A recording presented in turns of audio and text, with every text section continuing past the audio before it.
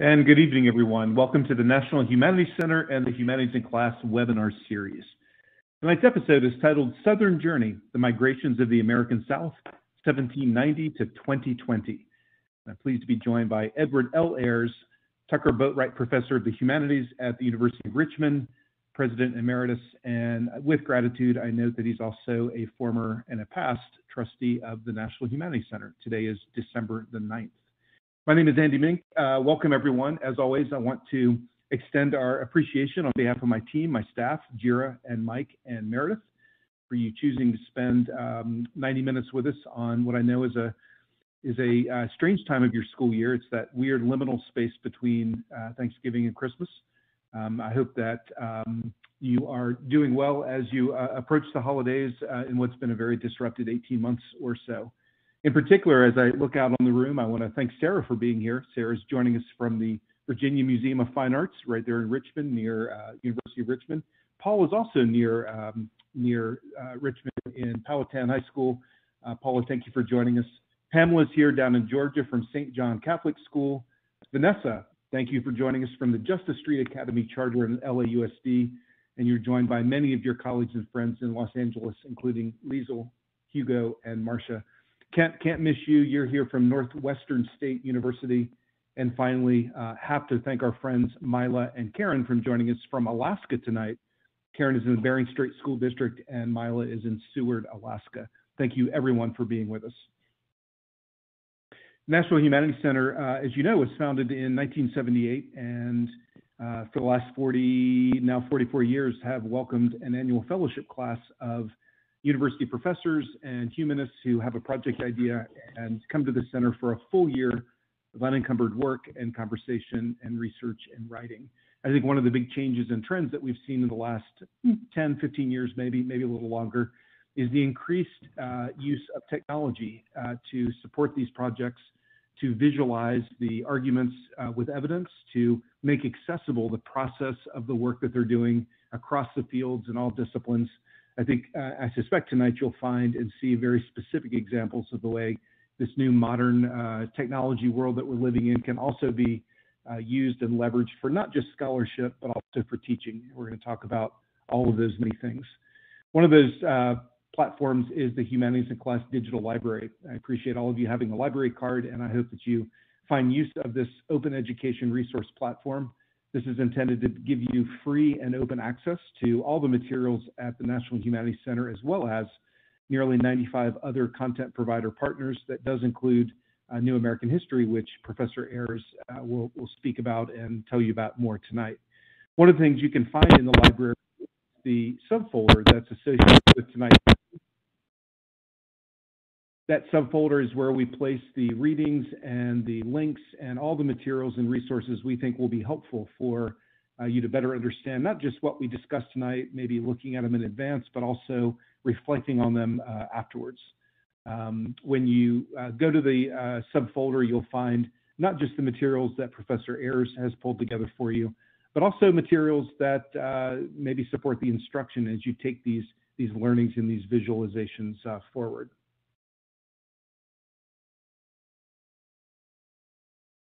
As I look through the webinar series, we're at, I think, episode 19 of a 40-episode season. We're just about halfway, just about at the halfway mark.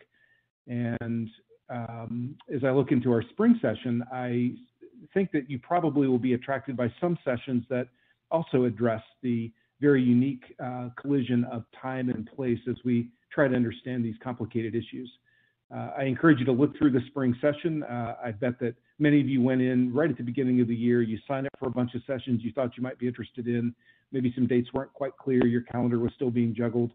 If that's the case, I'd encourage you to go back and share this with your colleagues. That includes sessions like the one on January 5th with Jacoby Williams, past fellow at the center. He'll be discussing his work on the influence of Malcolm X to many other movements around the globe. Or join us on January 25th when past fellow Sandy Darity, who's a professor of public policy at Duke University, will discuss his work in reparations. Or later in the year, you can join us for Valerie Hanson's session. Valerie's a professor of history at Yale. She'll be discussing the year 1000. And then finally, farther down in the spring series, Tate Keller, another past fellow, will be discussing his work on the environmental impact of World War I. I want to thank our Teacher Advisory Council for their ongoing and continued contributions and input to the work that we do. We just met actually last night as a group, and it was really helpful and meaningful to hear firsthand the state of the nation and all of their classrooms and their districts and their schools from around the country. One of the things that they certainly outlined for me was the either post or during traumatic kind of world that we're living in right now.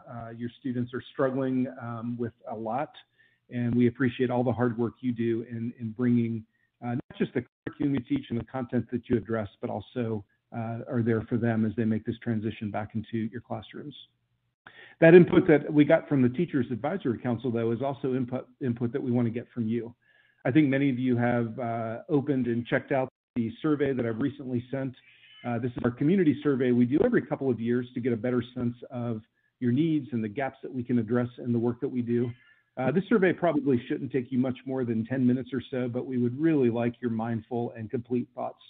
And each webinar, we have a drawing where we select one of our responses, and they're able to choose from either the collection of books that are associated with this fall's webinars, a free online course from our online course catalog, an NHC swag bag, or if you can get to Durham, Mike, Jira, Meredith, and I will take you out to lunch. So we've had a couple of drawings so far. We're going to have another one tonight. Just a minute, let me reach my hand into the big Captain Kangaroo ping pong ball basket, swirl it around, swish it around. And as it turns out, tonight's winner is Brian Engel. Brian, thank you so much. Brian's a teacher in the middle school of St. Francis School in Austin, Texas. And as a matter of fact, I spoke with Brian earlier today about him winning this drawing, and the choice that he made was Professor Ayer's most recent book. So we'll be mailing that to Brian, and he'll get it before Christmas, and he can read it at his leisure. As you know, tonight is an audio-only webinar, and so you'll see the slides, you'll hear our voices, but your contributions are still critically important. Please do use the audience chat box to register thoughts and ask questions and share links and ideas, but use the Ask Professor Ayers tab to submit more formal questions. And as the moderator, I'll queue those up, and we'll take a pause where it seems appropriate, and I'll bring those to the professor's attention. And if there's anything that needs to be clarified or things you'd like to know more about, please do use that tab. If for any reason tonight you have audio difficulties, if the volume is kind of weird, if the Wi-Fi seems kind of sketchy, don't worry about logging out and coming back in. That will not disrupt your attendance, and it will not disrupt our session. But I do want to make sure that you can hear and be a part of what we're doing tonight. So again, I want to thank all of you for being here for tonight's Humanities in Class webinar. It's titled Southern Journey, Migrations of the American South, 1790 to 2020. I'm joined by Edward L. Ayers from the University of Richmond, and I'm also pleased to welcome Jared Morris, who is a member of this year's TAC, Teachers Advisory Council, and he'll be serving as tonight's TA. We'll be dropping links and thoughts and questions in the chat box. He's also curated some resources that we've put in the digital library for your review. That's my introduction, Ed. Great to have you with us. Thank you for joining us all the way from Central Virginia. Professor Ayers, can you hear me? I can. Can you hear me? I can hear you too. I sure can. Thank you. I'm glad that you're able to join us tonight. We've got a wide and diverse audience who's anxious to hear the story that you're going to share with us and to show us. But I wonder if I can start tonight before I hand the reins over to you with just a quick question. I'll put you on the spot a little bit. All right. I suspect that you, in your own training as a graduate student, as an early career historian, was probably engaged in the process of doing history, in the process of your scholarship in pretty conventional ways. Then technology really sort of exploded.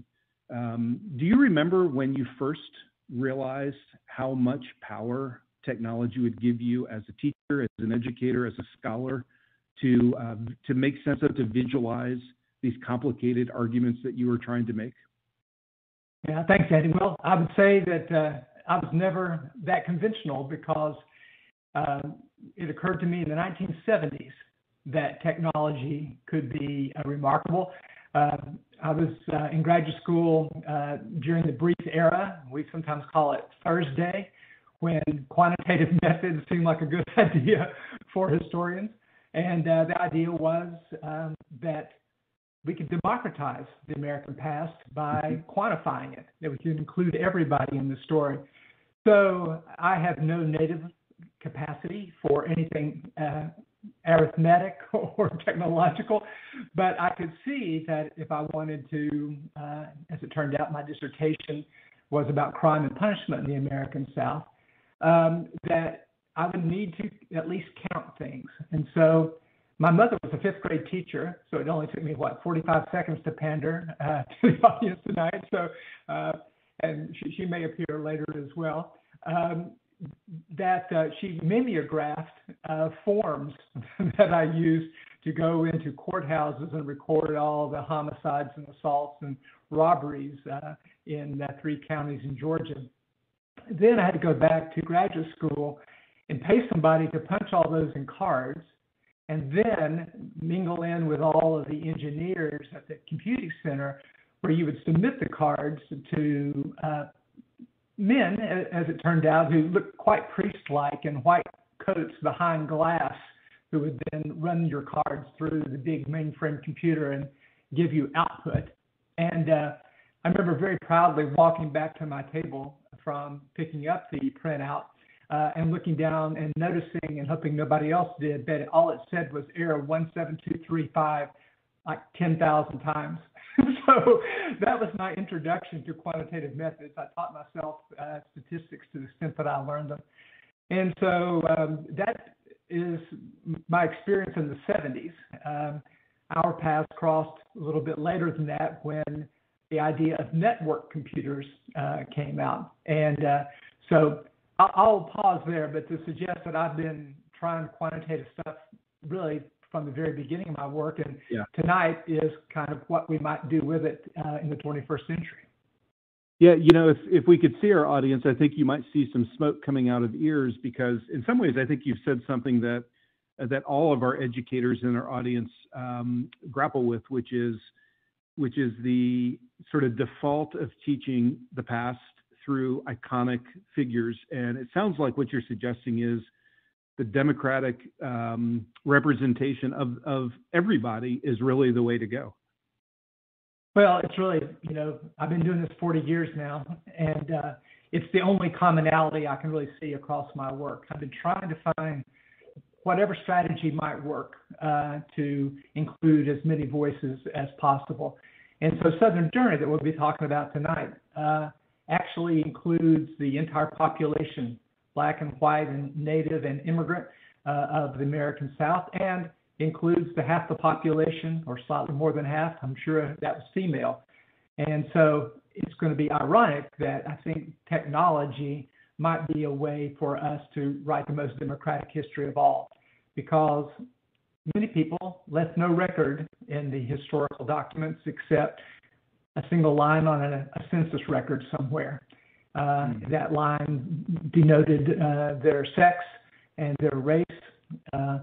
It's a terrible fact about American history, but useful for the project tonight, that from the very first census, the United States government thought it important to differentiate white people from Black people. And so that's a commonality. And we'll talk a little bit later about New American history, the ways that we simply cannot afford to waste the opportunities that these new technologies present. So even longer than I've been an actual historian with an actual book, almost half a century, I've been trying to see if we might wring some insight out of these computers, Andy. Fantastic. Thank you for sharing that as an introduction. Again, as the moderator, I'll be bringing questions to you on occasion. We also have some short animations and videos that we'll be playing, and they're queued up in the slides, but we'll take a pause and I'll bring those forward as a pop-up. But for now, you can drive the PowerPoint, and we look forward to the story you're about to share. Thank you so much. And thank you so much to all of you teachers for joining us this evening. We're honored and delighted. And I'm saying us, I'm talking about Annie Evans, who is my colleague in New American History that you'll be hearing from later, and who is present in the chat, and who is my ally in this project of New American History, which we're trying to make American history democratic in every way, using every medium that we can think of. There's podcasts, the videos, interactive maps, and journalism, primary documents, all these kinds of ways that to have young people not be the way that I was in middle school and high school, which was clueless about why in the world I should care about these dead people. It seemed irrelevant to me, and we simply can't afford to have that. So we'll be talking about some of those projects a little bit later. But tonight is something that's both a book, and I must say it's a beautiful book. I'm flattered that your prize winner took one. I think as an artifact, it's really beautiful. It has over 80 full-color original maps that we're going to explore tonight. And it also has some words in it that I wrote. As I talk about these maps, I tend to forget that I had to actually figure out what they meant and translate them into words because the maps are so beautiful. The maps are a result of the collaboration with Justin Madrid and Nathaniel Ayers from the Digital Scholarship Lab at the University of Richmond. And I'll show you what the maps look like, and then we'll talk about where they came from. I'm so honored to be a part of the great work that the NHC does and try to live up to that opportunity. So, Southern Journey, we're getting ready to cover 230 years in the time that we have. We're going to break it up into 3 different parts, and we'll have Q&A after each one. Part 1 is going to be the Slave South. Part 2 will be the South between the end of the Civil War and World War II. And Part 3 will be the history of the South up to the present. And in each part, we will use a common vocabulary visually. One thing I will show you here, I'm very proud of this. I didn't make these maps, but I'm a partner with my friends who did, and we won the prize this last year for best cartography from the people who make story maps, and also special award from the International Consortium for Geography. So it's a case where historians are actually making up our own methods and our own techniques. And we're not just reliant on what we are handed, but can invent our own methods. So let me show you what it is that I'm talking about. So this is going to be Creating the American South, 1790 to 1860. And one of the things we need to remember is that the South is the size of continental Europe. And it is an area that at the beginning of this period was occupied by native peoples who had been there for centuries.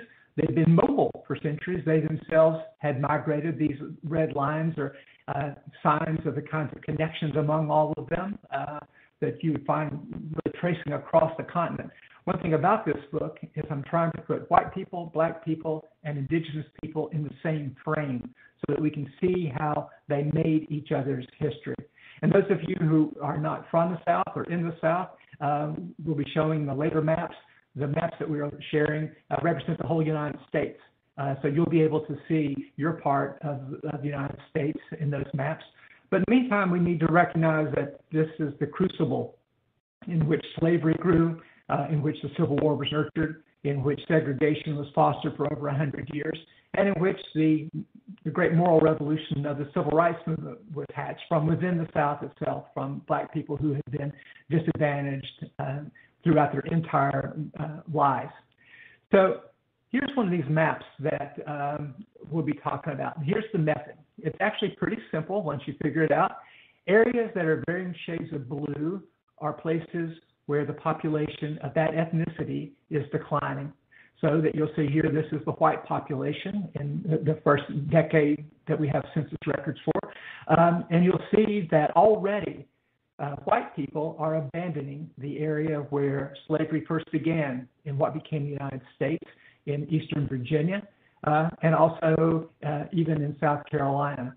Right now, they are moving to the Piedmont, where I live, where I first met Andy, and where Thomas Jefferson's plantation is at this time.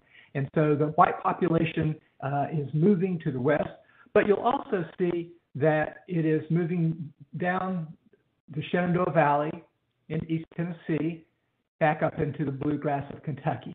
This is the first migration of the American South, You'll recognize Daniel Boone. Have heard of Cumberland Gap, the Shenandoah Valley and all that. But it's amazing, really, how fast the bluegrass of Kentucky grows. The other thing that you'll recognize is that this is the upcountry of South Carolina that's growing.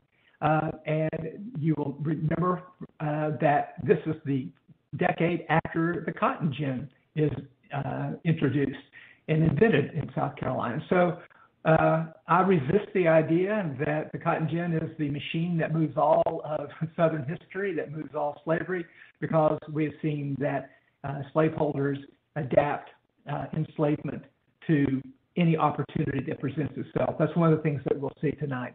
So in bluegrass of Kentucky, cotton will not grow. They are growing hemp.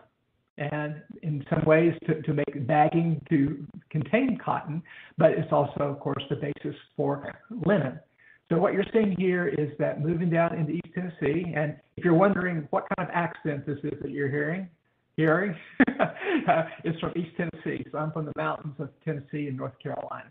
So you get the idea that the areas that are varying shades of gold is where the population is increasing most rapidly. Now, one of the things you'll notice here, those of you who've maybe done genealogy or studied American history on a county level, will know that county boundaries are constantly changing. So one of the things that Justin and Nathaniel invented was this method for us to be able to see movement far more granular way than through counties. So different parts of counties will be able to have different rates of growth. So you'll see a far more fluid picture maps than we have in our textbooks, which drive me crazy, especially when you have entire states that are supposedly red or blue the way they are in so many of our textbooks. We know from our own experience today that you can drive 10 miles one direction or another and be in a red area or a blue area. Well, the past was just as complex and subtle. So this method is a way of seeing the actual fluidity of the population. So that's white population. You have that in mind. That's black population. Now look at the difference. What this means, so this is the forced migration of enslaved people. It means that they are not free to move where they wish. So they are being moved directly to the Piedmont, the area that's really now coming into its own. Monticello is right there. You can see how Thomas Jefferson and James Monroe, James Madison are all a part of this area. And you can also see how in South Carolina, it's moving very rapidly and just in an area in the Upper South. But you can see that enslaved people are taken only to a few places. They're taken to the bluegrass, but they are not deployed anywhere in the Shenandoah Valley or in East Tennessee. So this is a pattern that we're going to see repeatedly.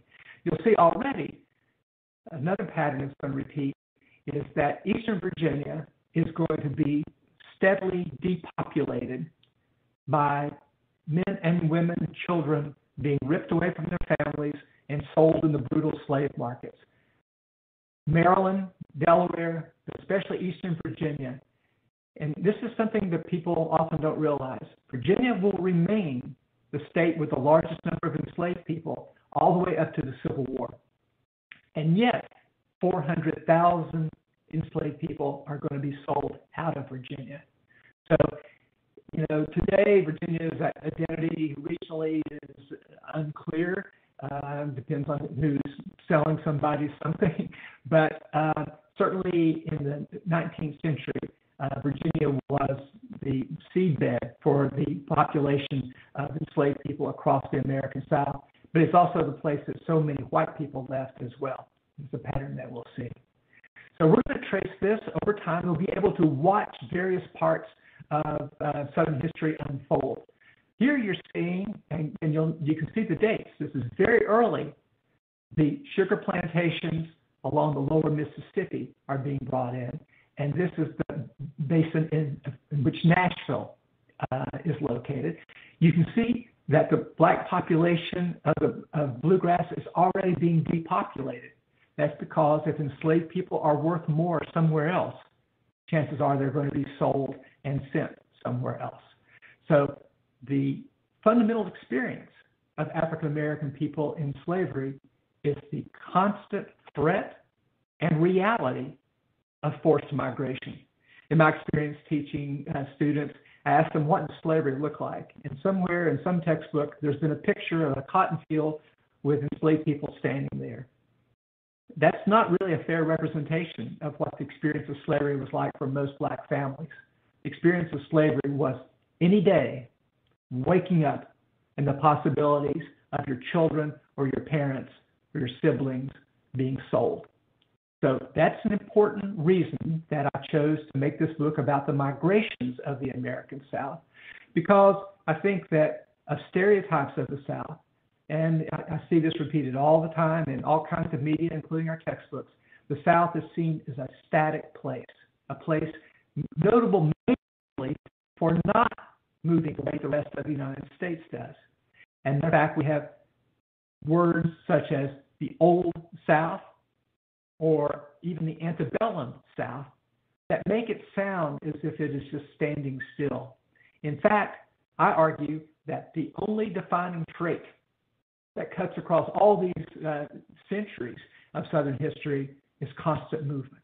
So you'll notice areas that are black are areas where the census is not counting people.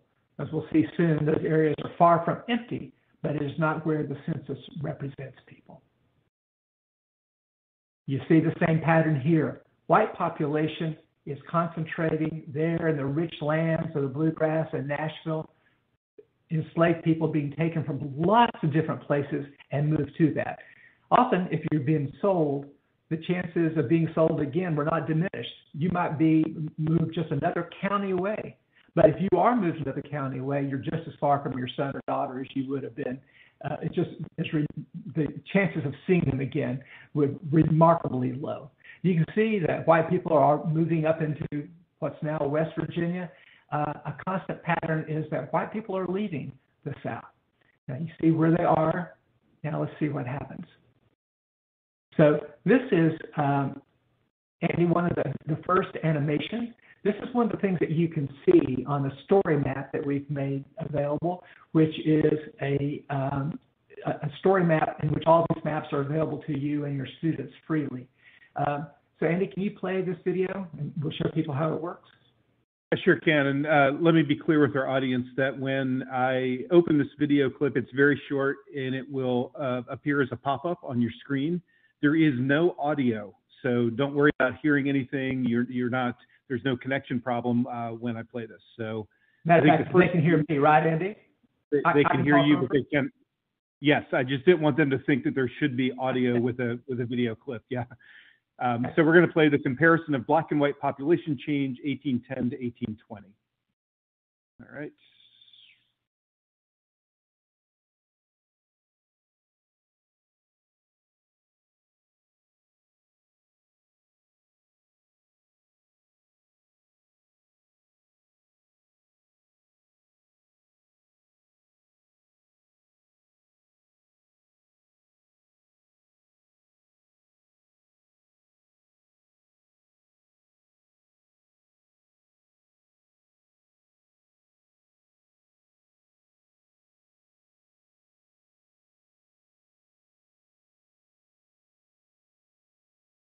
People move only when white people move them, but what you find is that most white people in the South do not own enslaved people, and so as a result, white people are often moving opposite direction of where black people are being taken. So slide back over to slides, there we go. And so this gives you a sense now of how the South is being created. Okay, so this is black population, and you'll see this is the first steps of what we think of as the Black Belt.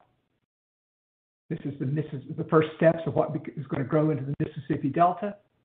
This is the first areas of West Tennessee that becomes a great plantation area. Okay, you see, white people are now, what's going on here? This is confusing. What are they doing here, and why are these black areas in the middle of the South? If Andy would play the next video, we would be able to see how that works. So the next video is titled Cessions of indigenous Cessions lands. of indigenous lands between 1814 and 1835. Right. Okay, here we go.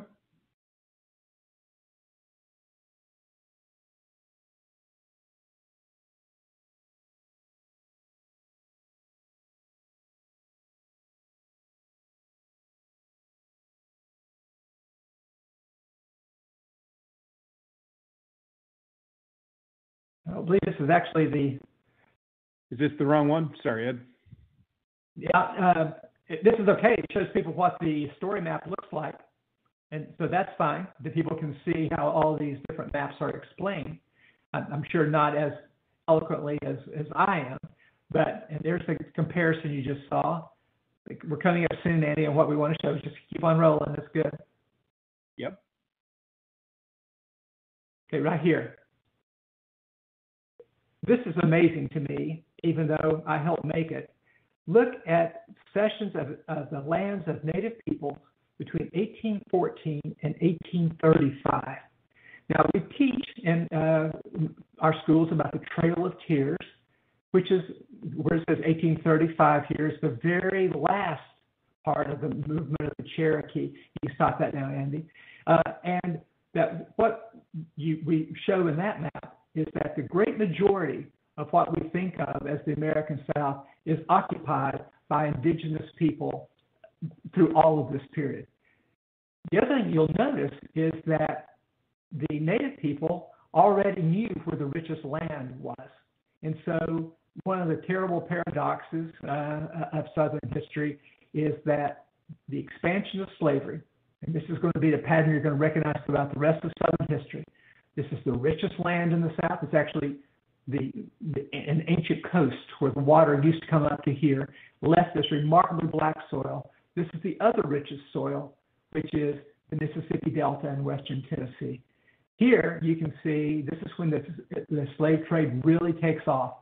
Look at what's happening in Virginia and coastal Carolina, and even the parts of South Carolina that had been settled just 15 years earlier. And enslaved people dragged there from Virginia down to South Carolina or from the coast. It's already being depopulated because these lands are far more fertile than even in South Carolina. So this is the Black Belt, and it's taken directly from the lands that indigenous people had occupied. This shows you something that historians have debated forever. Was slavery profitable or not? I'd say that all historians agree now it was remarkably profitable for white people, and that it created a society that most of the counties, of the richest counties in America, were usually counties that had slavery.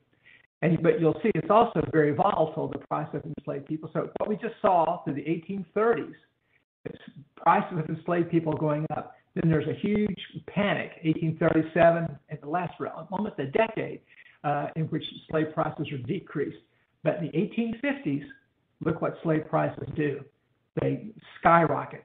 So this is important to understand the coming of the Civil War. This is the so-called Trail of Tears that we know. And what you see is that exactly where indigenous people are driven away is where the white population goes and where the black population goes.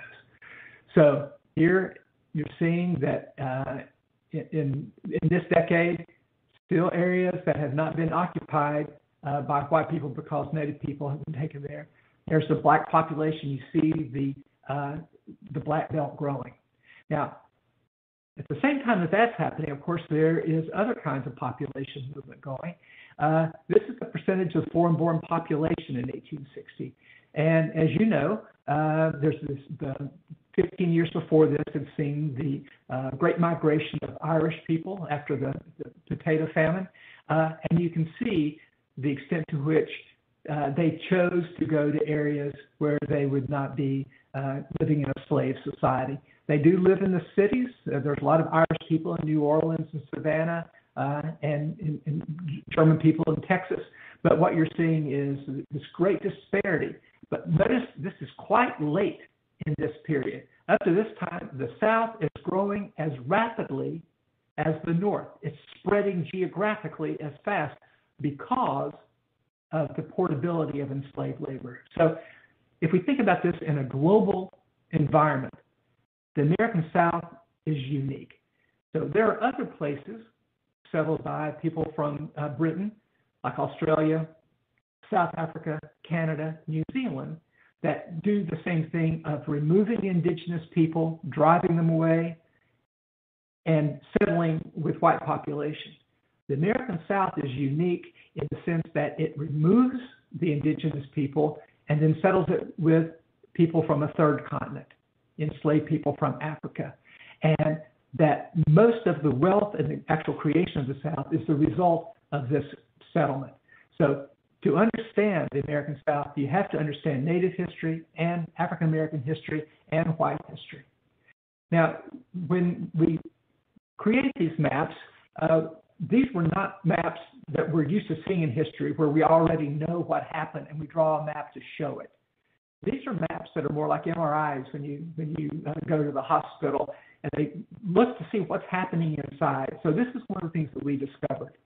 Here, areas that are varying shades of green, blue, are areas where female enslaved people predominate. Areas that are varying shades of brown, orange, are where male enslaved people predominate. Now, we're not surprised to see the sugar districts of Louisiana dominated by men because the slave market produced a highly selective process by which over 90% of the people bought to work in the cane fields were male. Why is all the rest not dominated by men? Well, because most of the white families who owned enslaved people had only one or two that they could claim. And if they were going to buy one enslaved person, it was a lot more economically advantageous to buy a woman whose children would become the property of the slave owners. And the women could do much of the work that men could do anyway.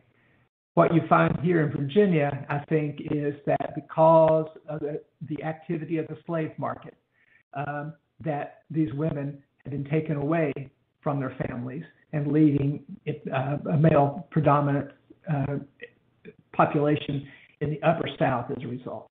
So that's an overview of the remarkably dynamic system of slavery, exactly the opposite of the way that most of us think of it as a system that was static. People sometimes talk about the Old South, but what you have is that Mississippi is about as old as most of today's subdivisions at the time of the Civil War. It's brand new, and not to mention Texas, how new, or Arkansas, or northern Florida. All those places have only been settled by white and black people for less than 20 years. So our fundamental vision of American history is mistaken if we see a complete or static slave South. So, Andy, I will pause there and see if there are questions that you would like to convey to me, and I'll be happy to talk about whatever people would like to talk about. Fantastic. And I'll remind our audience that they can submit formal questions about tonight's conversation into the Ask the Professor tab, and I'll bring this forward. One thing I'd like you to talk a little bit about, though, and you did talk about this some at the very beginning, but these are such beautiful and elegant maps, particularly when you can see the animation. Describe to us once again the data that is behind these colors and the dots and the shapes. What is the data that you're mining from? So the thing about this, Andy, is that this is just census data that's already available to everybody. Right. And that was one of the things, obviously you and I worked together on the Valley of the Shadow project, in which the task was to type lots of words from manuscript records so they become machine readable. We've inherited mountains of machine readable data. My idea in Southern Journey and in the Digital Scholarship Lab that we'll look at a little bit later is that what we should be doing is taking advantage of the fact that we're all carrying around supercomputers in our pockets to visualize these complex patterns that you cannot see in any way other than as a visualization. And I think the most effective visualization is a map. because people can literally see on a landscape whose shapes they recognize people moving. So the data is just the population census of the United States from each census from 1790 up to 2020. Thank you. This question comes from Molly. Molly is joining us from Toledo tonight. And Molly's wondering, and I'm going to bring this question early in the three sections of our talk tonight on purpose. She's wondering if, as an historian, you're using census records here, what data is not available, it wasn't created, it was lost, et cetera, that you wish you had to fully form the map that we're looking at? Well, you may have noticed that when I showed you Native people's history, I showed you maps of space rather than maps of actual individual people. And that's because the United States Census did not record Native peoples. So I can't make the same kind of maps. I'd love to have the granularity of what it meant for the decades in which the United States government and the state governments of the South tried to dislodge the Cherokee and Choctaw, Chickasaw, Seminole people from their land, because that was a far more protracted and uneven and resisted process than the language of the Trail of Tears represents. That simply many people would not leave, especially you may know that the Cherokee maintained a foothold in where I'm from, Western North Carolina and East Tennessee, through all this. I wish that I could see them. That's a great question, but otherwise we are seeing everybody who was there, at least as their presence. Are they? And even if they're not moving, and the counties are black, they're still there. It's just showing that they're not moving at that time. Great, thank you. This question comes from Heather. Heather's in Portsmouth, New Hampshire.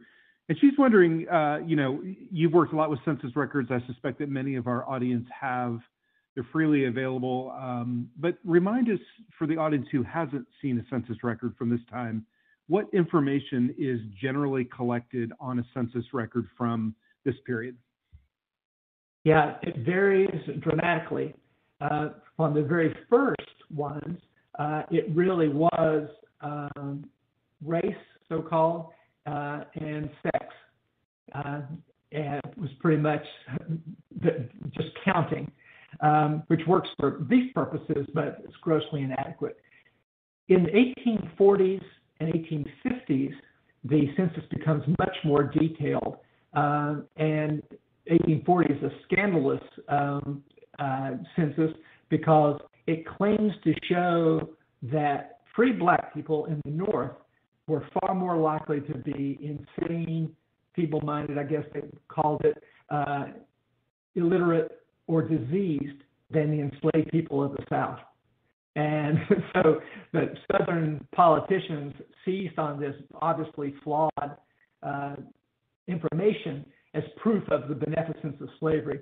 I think I read today, there's one county in Massachusetts, I think, where the census identified 113 of the 115 free black people there is mentally deficient in some way, So then over time, in 1850, 1860, they began recording the amount of property they have, and they began doing agricultural census, manufacturing censuses, and a slave owner census.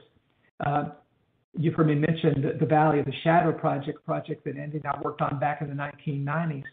You can look there at a county in the Shenandoah Valley. You can see these censuses down to each individual, exactly what they covered, and the way that we've quantified it so that you could see, did people who owned enslaved people own a lot of real estate as well? Or were there, I tell the story about my daughter when she was 11 when I was making this. She's now a filmmaker, so some time has passed. She walked in and said, "Daddy, what are you doing?" And I said, "Well, I'm working on this project where we can see the people of the past." She says, "Are there any other girls named Hannah there?" And we looked, and sure enough, there were 11, and 5 of them were black and 6 of them were white. So she said, "Well, Dad, tell me about them. And so it was a way to open the door of history using a first name. So the census has all of that information. So if you go to the Valley of the Shadow Project at the University of Virginia, you'll be able to see what the census looks like in great detail. Thank you. Craig, who is in Provo, Utah, asked us a sort of a follow-up question, I think. In terms of, again, this 19th century data that we're talking about, what government entity collected it and how was it stored before it was eventually digitized? Was this a state, a local, a federal agency, and where did these files live? That's a great question. The files were the United States Census Bureau. It's one of the first national agencies the United States created, showing how important they considered the census because, as you all know, this is going to determine representation in Congress and tax rates. Everybody will remember the 3/5 clause and so forth, right? Well, unless you know how many people there are, the 3/5 clause doesn't count, right? So this is here for not for historians' later use, but for political and economic reasons at the time. And so they would be taken by local census takers who would basically just walk from one farm to another town and submit these. Then they would be sent to Washington to the Federal Census Bureau. Tragically, the 1890 manuscript census burned. So there's a huge hole in American history, American genealogy, because they were all stored together where it was destroyed. Then in the 1940s, they began to be microfilmed, and the Church of Latter-day Saints has done remarkable work in preserving these records, digitizing them, created the basis of what became Ancestry.com, and has really enabled this remarkable genealogical work. So it's kind of amazing fact that these data from every single county, which had to be gathered by hand and then sent to Washington and then stored on paper for all those centuries and then converted to microfilm and then converted to machine readable form are available. But they are, and it allows us to do things like this that we couldn't do otherwise. It also allows, last time I saw genealogy is the first or second most popular hobby in the United States. And so I've given talks, and genealogists find this really interesting because they're looking at individuals, but they don't know the big patterns in which their families were involved. Great. One more question, Professor, and then we'll move forward into the second section of tonight's talk. This comes from Tisha. Tisha's at the Hopkins School in New Haven, Connecticut. Tisha's noting, by the way, that this really is monumental and exciting work. And she wonders if you thought about continuing your examination of the American South in relation to the global South. There seems to be interesting parallels in population and migration, forced and otherwise. That's a great question. And I would say that when we get into the third part of our talk, strong inducement to stay, we'll see how involved the American South is with the global South, that those lines are blurring all along. You know, right now, just looking at this map that's on the screen, we all know that Cuba is only 90 miles off the bottom of the screen here and could be included here. Many people would have predicted that Cuba was the next state to join the United States and with slavery. And so it was always a part of the imagining of where slavery would go. People know, too, that part of the reason the annexation of Texas and then the war with Mexico, the belief that slavery was destined to keep moving to the South, where it made more financial sense. That was actually an argument to annex Texas, is that it would become a kind of funnel through which the enslaved population would be moved out of the South. So that was an argument that pro-slavery people made to anti-slavery people to say, but let us get Texas. Even though it could be 5 more slave states, it's actually going to be a way that the global South will absorb the slavery in the upper South. And you can see, they can look at a map such as this one with Virginia and say slavery is naturally moving in that direction anyway. And so that's one of the things to understand, is that people at the time knew that slavery was mobile and tried to imagine different futures for it. And of course, that's one reason we have the Civil War, is that both the slaveholders and the people who hated slavery because they were abolitionists, or the larger proportion of white northern people who hated slavery because it would preclude their opportunities, fought over the future of slavery because they knew how mobile it was. I'm sure your students have often said, well, that's crazy. What do they want California? You can't have slavery in California. Well, if you look to see where the largest cotton-producing states are, California is one of them today. And slavery, and this is a horrifying implication of the maps that I'm showing you, slavery was remarkably adaptable. It could adapt to cities, it could adapt to industry, it could adapt to creating railroads. It would have been very helpful for mining. You think about, again, California and the gold mines. So I think American history makes more sense if we understand that people at the time knew just how portable and valuable enslaved labor was. So that's a way to think about the global South, is that they were thinking about it at the time.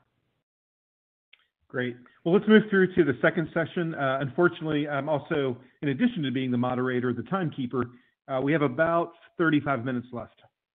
Okay, that's good. And just so people will know, that's how long I meant for us to spend on that section. So I'm comfortable with this. So here's another kind of map this is a heat map that perhaps you've seen. And this is a map of where the United States Army came into contact with African American people. And that what you can see, you'll recognize certain patterns from the maps that we've seen before. Virginia, which is both, as I told you, the largest slave state, but also the state that's most infiltrated by the United States Army, sees the largest number of contacts between the United States Army and enslaved people. And some of you may know about Fort Monroe, the contraband decision, in which 3 weeks after Virginia secedes, Black people go to the United States fort and say, we're on your side. Slavery begins to unravel as soon as Virginia secedes and Black people have an ally nearby. You can also see, however, that the United States Army moved all along the Atlantic coast and all along the Mississippi Delta. But you can also see that by the end of the war, over 3 million enslaved people had never come into contact with the United States Army. All of us will have heard of Juneteenth lately, right? And it's not until June of 1865 that enslaved people hear about freedom. Well, here you can see why. Because the United States Army is not there during the course of the war to collaborate with enslaved people to make them free. So this is another way that this is another project at the University of Richmond, where we visualized, these are the official records of the War of the Rebellion, 126 volumes that take up massive space as a library. We digitize them so that we could actually see the geographic patterns hidden within. So here you'll see a pattern you're going to recognize. White people basically fleeing the plantation South in the decade of the Civil War. You can see how they are moving from the Black Belt into the Upper South. But here is something that will puzzle your students perhaps. Enslaved people are fleeing the areas where the United States Army came and allowed them to free themselves, but they are moving to the same Black Belt. In Western Tennessee, Louisiana. Why? Well, try to explain sharecropping to students. What this means is they get half of what they grow. Well, if you can grow a lot more cotton on rich land of the Black Belt or new lands of Texas or Arkansas, you have a lot better chance of being able to accumulate enough money to buy your own farm. However, there's nothing you can really grow in Virginia or really washed out South Carolina or even bluegrass of Kentucky that is worth sharing. So Black people are moving to the South in the first decades of emancipation, which I find students will find surprising. Something else they'll find surprising is that there is far more cotton grown in 1910 over a far greater area than in 1860. Look at Texas. Look how much more cotton is being grown there. But how much farther north cotton is being grown because of fertilizer and the Mississippi Delta. One more example. The South never sits still. There's never a decade where profound transformations are not happening. So this is Black population 1900 to 1910. So this is before the Great Migration. And you can see that Black people are moving to the West. They're moving to these other kinds of areas. But we'll see what happens later. In the meantime, this is showing the spread of the boll weevil.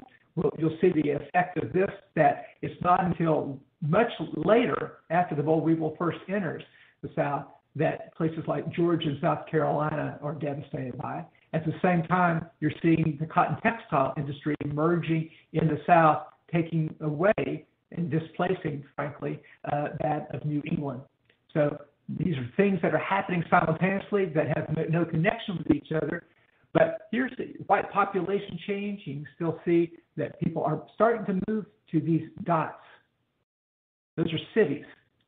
And that the urban population of the South, the rate of growth is faster than that of the rest of the United States. So the cities and towns of the South are growing at a remarkable rate in the so-called New South period. And here you can see white population, you can see it more concentrated here. And we're switching over now, those of you who are friends in California and in the Northeast, you can see that there's urban growth across the South, but there are large parts of the United States where white people are leading. So the amount of complexity in all of these, and the beauty of it is that you can talk about your place as we get farther into the 20th century. So even if you're not interested in the South. Now look at this. So we all know from our textbooks what the Great Migration supposedly looks like. It's big red arrows moving up Mississippi River to Chicago. This is what it really looks like. This is the areas of the Black Belt. You see there's a great deal of stability at this time, but Black people are moving directly to the cities to the north. And there's a whole array of them, but they are not moving to the countryside. So they're taking advantage of the new rail networks to move into the cities of the north. So Great Migration is true the way we think of it in the terms of it's rural to urban, but it tends to be rural to southern town or city to the north. It's very seldom the way that people imagine it, of people going directly from the cotton fields of the Mississippi Delta to Chicago. Instead, Black people have moved every decade since emancipation to find new opportunities, for their children to have a chance to go to school, for safety, and for create their own churches. So what you're seeing is the growth of an urban population in the South that becomes, I'm going to move past this one, that becomes the northern population. But look at this.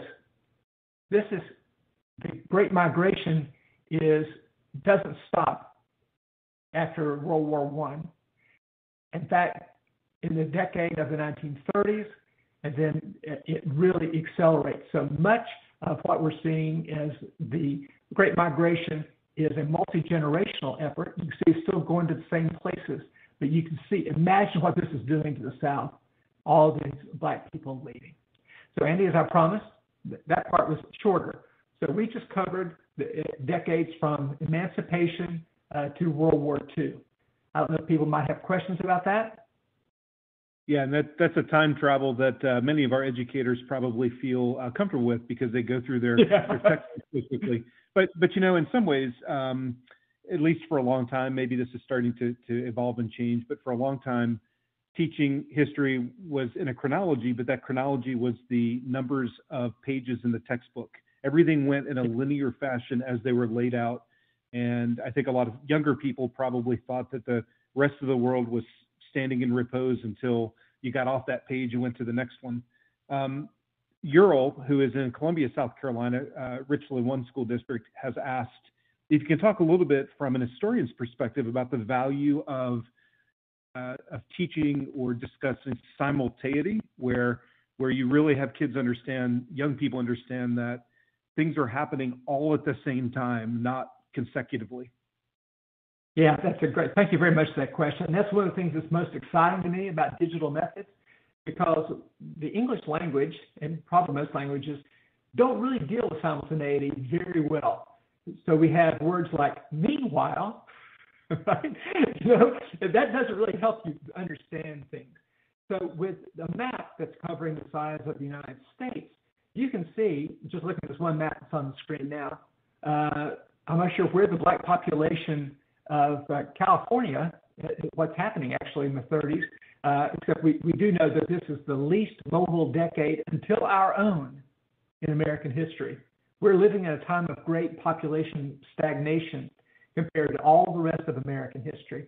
And so the maps allow us to see simultaneity in a way that's impossible any other way. And, sometimes I'll ask my students, freshmen coming into college, name something that happened in African American life between the end of Reconstruction and the Civil Rights Movement. And sometimes the answer is, well, Booker T. Washington and W.B. Du Bois argued with each other.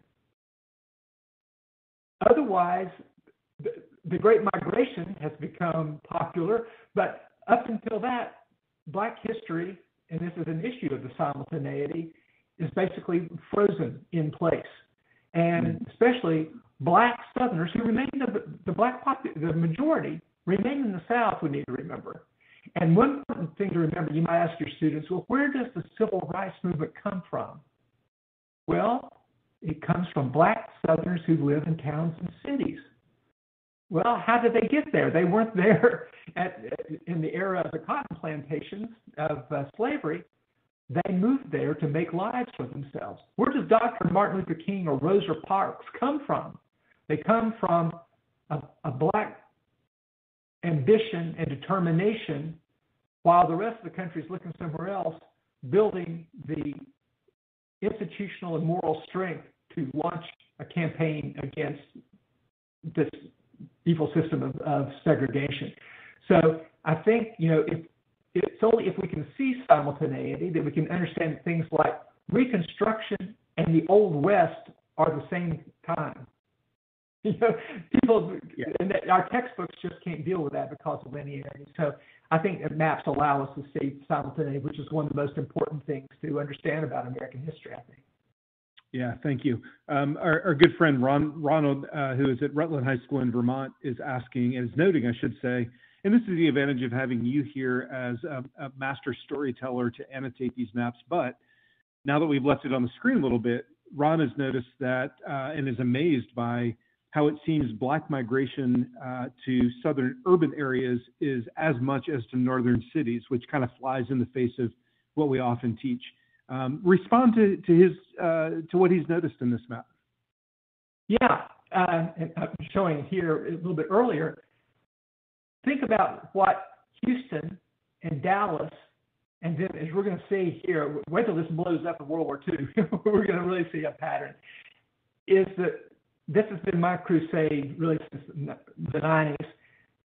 Southern history in general is frozen in place, either as the place where something good happens, it's Mayberry, or it's the place where country music, whatever, or it's a terrible place where there is no hope for any kind of progress or movement. Well, every obstacle that could be placed in front of Black people was, but that does not mean that stopped them. And so this movement to cities is actually an example.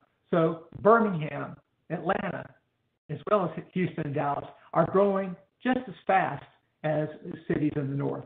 So thank you for noticing that. I think that's the sort of thing, this just lodges so many of the easy assumptions that our students have because they've not ever had a chance to see anything else.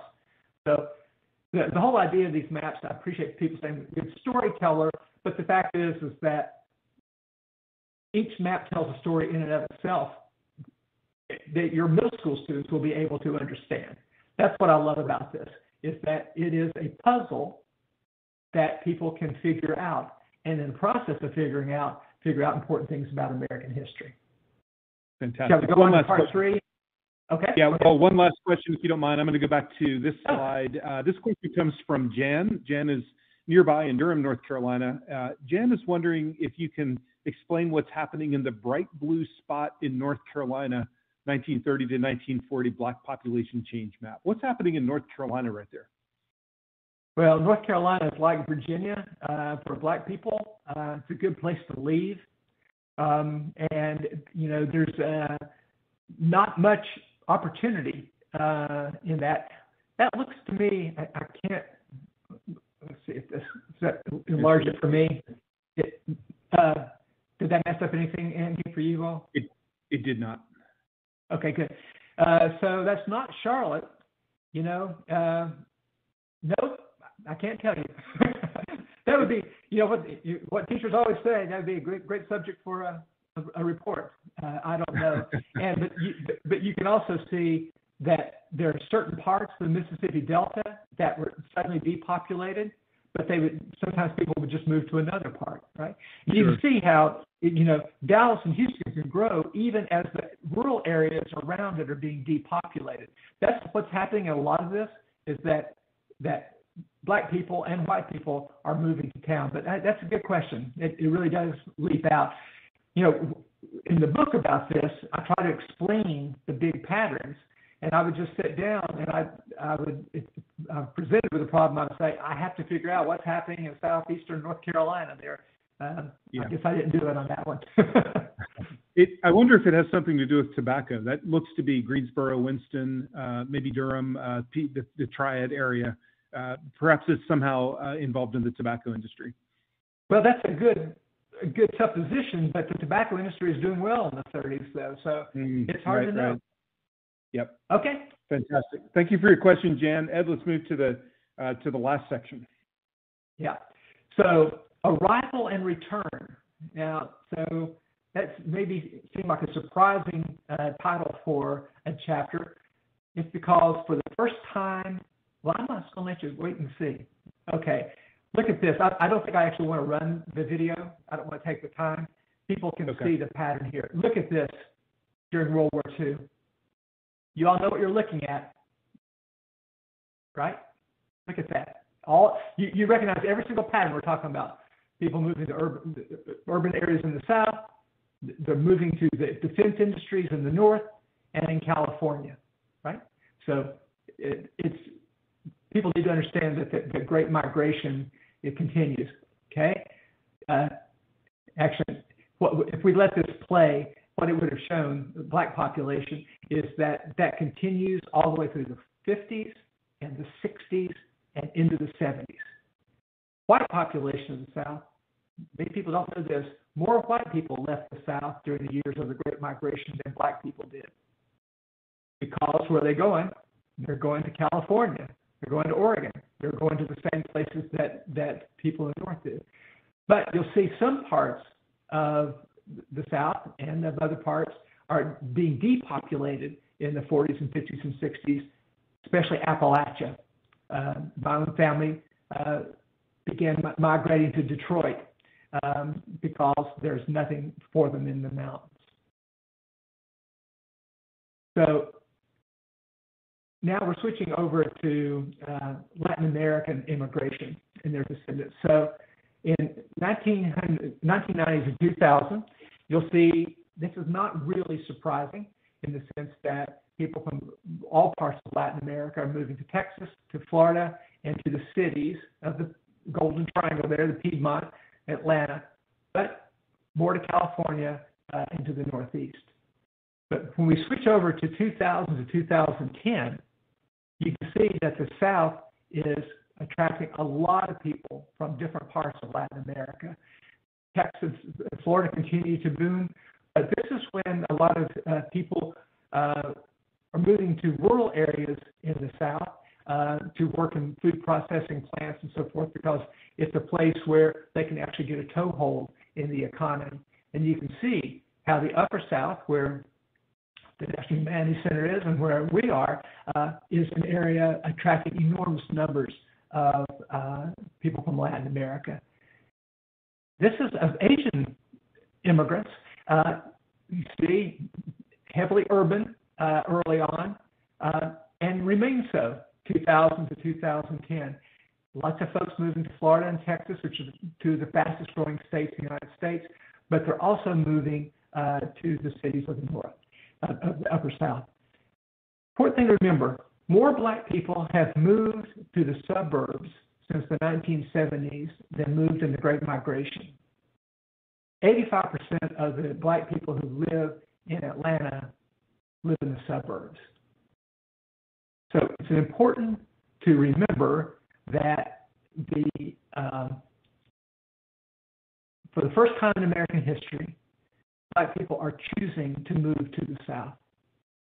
People reading about Stacey Abrams in Georgia and the sort of resurgence of black political power there. This is in part a result of migration. Now, we also know, and we'll see here in a moment, the effects of depopulation as well as population movement. One result is rising black political power in the South because black people are moving to the South from the north to which they moved before. So let's look at the big pattern. So this is domestic migration. So this is everybody. And what you'll see is that the Upper South is doing quite well in general with population growth, but the Black Belt, exactly what you saw being formed 150 years before, is being devastated by depopulation. And Appalachia is being emptied by depopulation as well. Remember these patterns because we're going to see them again. You see the urban growth in Texas. You see the remarkable growth in Florida, but also the growth along the coast. Sort of the people migrating for retirement or for industry.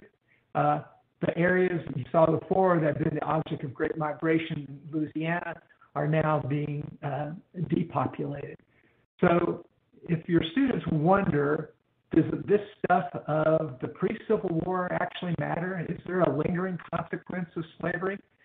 All they need to do is look at a map of population to see how people's life chances are determined by the county where they're born and the kind of migration that's going on. Now, this is a more heartening pattern. I think this is a video worth playing, if you would, Andy, because it's surprising. Because I mentioned before that I wanted to have projects that had all different kinds of people in it, and we know that Native peoples usually disappear after the Trail of Tears, after the Great Plains. Then we know the Indian rights movement, but people don't really have much sense of the enduring presence of Native peoples. I understand that you can't hear me talk during the video, so I'm going to let them play, and I'll talk when they come back. Okay, I'm going to launch this now. It's about 40 seconds long.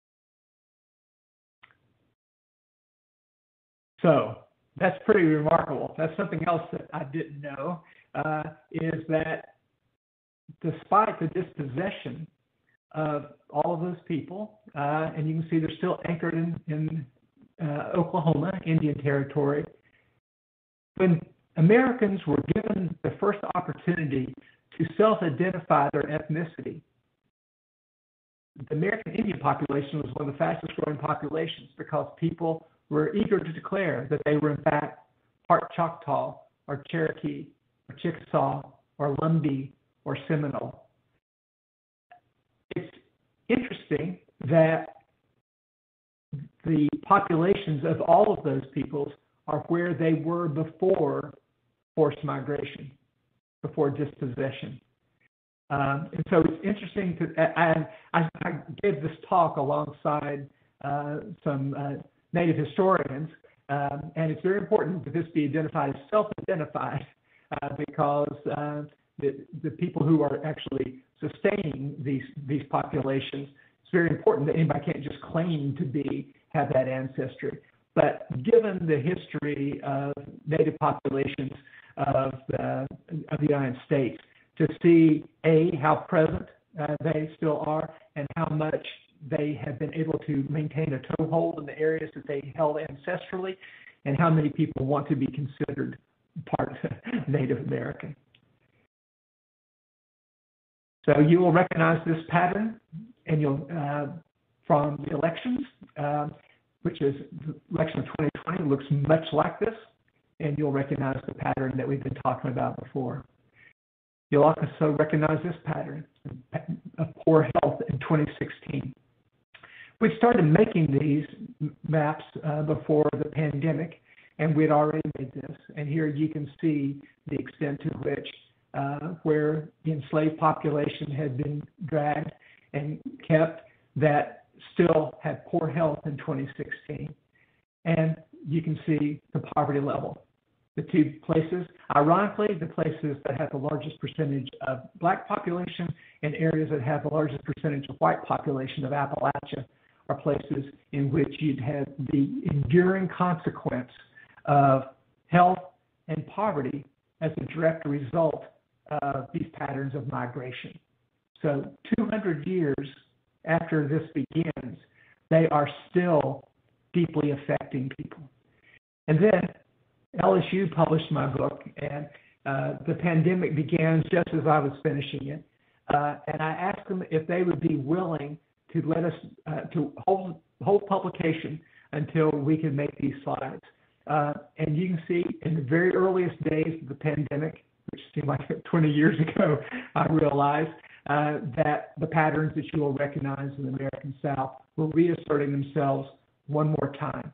These are the places where the COVID struck first and is constantly changing pattern, but the South has suffered enormously because of the COVID crisis, because of the pre-existing conditions of health and poverty and lack of investment in public health. And so these are different ways that you can see the enduring consequences of the patterns that we're looking at before. So it's a paradox, a place of constant movement, a vast place, a complex place, and yet the patterns established generations ago still have a weight in the America of today. So, Andy, I'll come up for air on that before we switch over to showing some of the other things that we have, and see if there are questions that people have about the South since World War II up to the present. You know, there are no formal questions at this point. I'm going to give the audience a chance to sort of think about what you've shared. Again, drop those questions in the Ask the Professor tab. I think at this point, what I'd like to do is bring Annie Evans forward and invite her to share a little bit more about New American history, and then we can use the last 4 or 5 minutes to take any questions that have remained. Annie, can you unmute yourself and join us, please? I have. Can y'all hear me okay, Andy? Yes. Great. Okay, so I've been dropping a lot of our learning resources and links to other maps and projects that New American History has available. All of these links are in the slides that I shared with you at the beginning. This is the front page of the Learning Resources Library. You can search by topic, grade level, what type of national standards you're looking for. And we also Lexile our materials because we know that you have a variety of students in your classes, and so there may be occasions where you would want to find something on a different reading level as opposed to the current age level of the students in your class. So we try and give you as much flexibility as possible. Everything is created for you. There's a teacher version and there's also a student version. On the left, you see the teacher version with the cream colored border. And on the right, you see the student version. The only difference is kids really don't want to see the standards and the teaching tips necessarily. So we remove those for you, as well as a few other teacher resources. And we integrate many of the maps that we've shown you tonight, as well as Bunk, which is the site that Ed spoke about earlier, the Future of America's Past, which is a PBS series that Ed hosts, backstory podcast segments that I've been dropping some of those in the chat. All of those are linked into our learning resources on a variety of topics. And so tonight we looked at Southern migration over many different eras, but we have things that are on more specific topics. There's a whole separate Trail of Tears learning resource, a whole separate one on Freedom's Fortress and Fort Monroe. And the idea is that you can use pieces of these or you can use them in whole. I give all of them to you as a Google Doc. So even though our beautiful container is the way that I love to view these learning resources, you may need to make further modifications. And so you also get them on the teacher side as a Google Doc, and you can modify them any way that you wish. We hope you'll follow us in a variety of ways. I gave you a teaser about subscribing to our newsletter, but we're also very active on all social media platforms. And I'm available to come in and do PD virtually for your school divisions, for your organizations that you belong to. So my contact information is here. And I hope that these maps and resources will bring you as much joy as they have brought us. And I'll take questions as well as that now. Thanks, Annie. And if you'll drop some of those links in the chat box, Ed, I'll bring you back forward. And I think we have a couple of questions that are queued up and about what you've shared tonight. The first question, I think, focuses a little bit on the impact of these maps. You've shared them with us. We, as you can see in the chat, and as educators have begun to look at and visualize what you're sharing, they're clearly impressed by them. How are these maps being received by other historians, and how are they being received by policymakers, if at all? Yeah, I would say that the book's only a year old now, and so it's just now time for reviews. I will be very interested to see what people think. It's such an outlier. It's such a strange thing to have done that I'm hoping that people will appreciate it. But historians generally have not been eager to take advantage of digital capacities. Now, I've been very clear that I was able to do this because I had allies. In the same way, I'm able to do New American History because Annie's my ally, who does like 500 times more about teaching history than I ever will. But I think that, and so I'm able to do this partly because I was the president of the university, and when I went there, they said, "We'd like you to keep doing this digital stuff you're doing." And I said, "Great. I'd like to have a lab." And so if I were a biologist, you'd give me a lab. I'm a digital humanist, give me a lab, and so they did. So when you see American Panorama on New American History, they have made maps of redlining that have been among, as far as I can tell, the most widely used digital resource created by historians. Because they have every city in the United States that had redlining. Now, working with Annie, they're actually adding many small towns. You'd be astonished how many places actually had redlining with prejudicial lending practices by banks and the United States government. And then those maps, the American Panorama, have been connected to conditions today of health and literacy and environmental health, and you can see the direct consequences of redlining back in the 1930s and 40s. So I would say it's too early to know how the maps that we have in Southern Journey are going to be received and used. In all honesty, they've not really been discovered yet by the world, but the maps of my collaborators at the Digital Scholarship Lab are used all the time. They're used by everybody from Zillow to activists to all kinds of classes. So Annie's made wonderful learning resources for those. So I see Southern Journey in many ways as an extension of the techniques that my friends created. The difference is I'm looking at things on a continental basis and seeing the big patterns, whereas often the digital techniques are used on a local basis where we can see the more detailed patterns. You'll see when you go to American Panorama, amazing maps that show the foreign-born population of every county in the United States from 1850 to 2010 by ethnicity, by country of origin. And this goes back to the great question about the global South. You'll be able to actually see that. You'll be able to track where your own county, how it's evolved over almost 200 years now. So all that's a way of saying, I want you to, if you please would, look at all the amazing maps of American Panorama and the great learning resources that Annie's made to go with them. So I'm confident that when people discover the maps of Southern Journey, when you folks tell your friends about them, that there'll be consequences. But right now, you folks are on the cutting edge. Yeah. Thank you for that. I've got a few more questions before we conclude tonight. This next question actually comes from two people, Karen and Mila. I'm going to go back to slide 63 to ask this question. As you may have heard me say in my introduction, both Karen and Mila are in Alaska. They're wondering where Alaska and Hawaii are on your maps. Yeah, that's a great question. Well, since the book's about Southern Journey, they're not on here, but they are on the maps in the American Panorama. And so you'll just have to excuse me tonight. But, you know, here, you'll notice all the maps of pre-Civil War were only the South. That's because the enslaved, the black population was 98% in the South. And if I'd included all the other areas of the United States, it would have diluted the patterns of black history.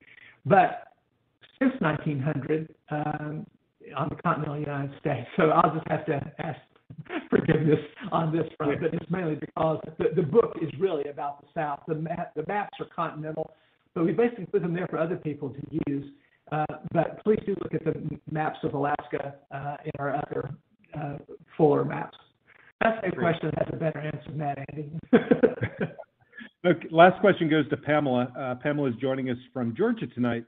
She's wondering how much impact it has on the census data when races get reclassified. For example, the percentage of blood that made one black or counting Asians as black in later census data. Yeah, you know, one thing about this, so we're looking at billions of data points. Our assumption is that changes such as that in some ways cancel each other out. We cannot know that for sure. I think that the maps I showed of self-identified Native populations show that people are choosing multi-ethnic identities ever more. So I think that maps going forward are not going to be able to fall into the binaries that the census data put people in for all these generations before. And of course, if you go to things like Social Explorer, you can begin to see what some of these gradations mean. But right now, I think it's fair to say that the self-identified, I mean, it's a really good question. The more I think about it, that I don't believe it would change these big patterns, but it changes the texture and consequence of the lives of our students. We know how many of our students would identify as multi-ethnic, multiracial, and that's clearly the way of the future.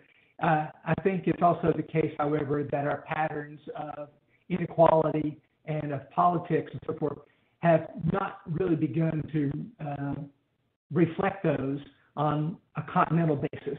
You certainly see it basically in every community in the South in which there are these different patterns. But I think, I'll just end with this observation, Andy, that what this shows is how much we are held hostage to the categories and judgments of prior generations. And that's the sort of question that when you look at the foreign-born population, you'll be able to see how on American Panorama, what a complicated mosaic all of this is. But that's an interesting thing for us historians to think about as you're talking to your students. Where would you see yourselves on these maps. And it shows, now I will end with this warning. You've heard me be kind of an evangelist for the digital. I love it. That map you're showing right now is so beautiful, isn't it? And so powerful and shows such subtlety. But our students need to understand in the same way that they understand that Instagram and Snapchat and TikTok are not real life. The data of the past only answer the questions we ask of them. And so the great questions that you folks have asked tonight are good ways to open these up. So these are beginning points of conversation rather than ways to make something seem certain that in fact was all about movement and change and uncertainty. Professor Ed Ayers, thank you so much for joining us tonight, sharing this just elegant work. And I encourage all of our attendees to continue to explore the New American History resources at the links that Andy and Ed have shared tonight. Ed, thank you so much. Have a great holidays. Thank you. And I want to thank all of our audience for joining us tonight for tonight's webinar. Please do follow the National Humanities Center on our social media and feeds, including Twitter, for upcoming programs and opportunities. That includes the last webinar of the fall season. Then we'll have a halftime break. Please join me next week on December 14th. I'll be talking with Mark Chansey from Southern Methodist University on teaching the Bible in public schools, the history, the controversies, and the prospects. I'm going to drop a link to the community survey in the chat box. We would love your feedback. I don't think you can click it, but you can definitely cut and paste it. Hope to see you next Tuesday, and if not, please have a great break between now and when I see you in early 2022. Thanks, everyone. Have a great day at school tomorrow. We'll see you at the next Humanities in Class webinar. Good night, everyone.